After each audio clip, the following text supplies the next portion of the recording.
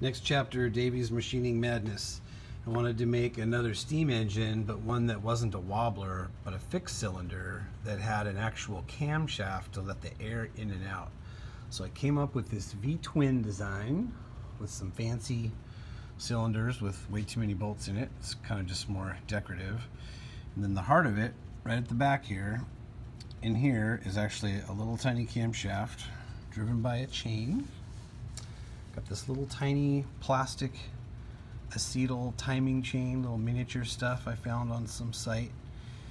And inside that, I machined a little tiny camshaft. So the air comes in one port, goes actually through and around, and then goes to the corresponding ports on the valve block. So as the air comes in, it either goes to that one or goes to that one.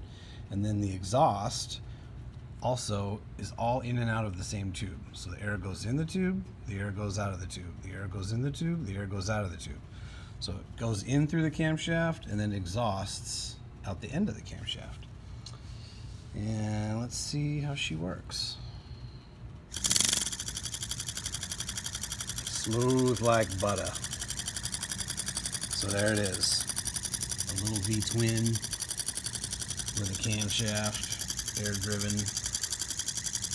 Pretty cool.